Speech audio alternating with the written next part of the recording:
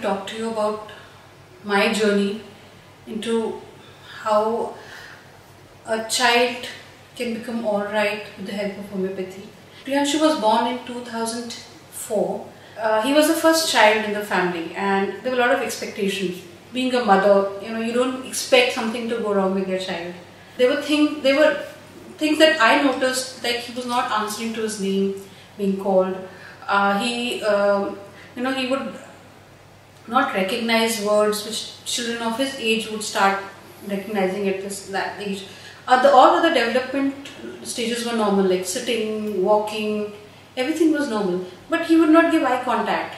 There was a lack of warmth that a mother would want from his child. It's so difficult to cope because my son is not able to talk, he is not able to understand or even respond to his name. He used to put things in a row, and even fans air used to move these toys which are light, he used to get irritated, he used to scream. He would flap his hands and he would make this sound, ee sound.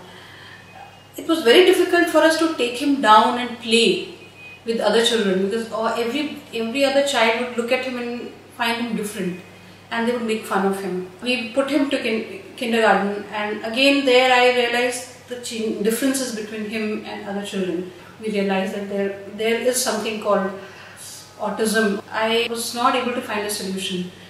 Most of the parents of other children, they said there's no cure, and which was the most depressing statement I could hear from anybody. I met so many parents with just the hope that maybe somebody would tell me, okay, this is the cure. We went to Bombay Hospital, we went to Hinduja, we were told of many things.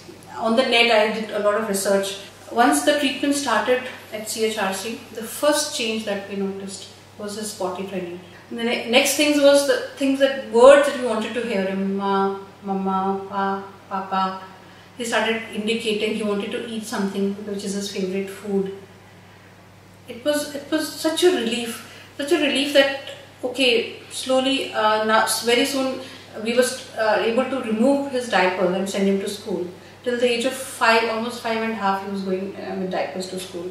And there was a time when we could not find diapers of his size. At the age of 6.5 years, when he was in senior KG 2, he came to standard 1. He won he got a 3rd prize in Mars Spell Bee, which is a spelling competition. That was a very happy day for us because that was the day when we could tell people, see, our child is becoming normal, he's normal, he is better than normal. I truly believe that had it not been for the homeopathy treatment that we took at CHRC, this wouldn't have been possible because I've seen so many other cases. They're not what my son is. I'm really grateful to both my doctors.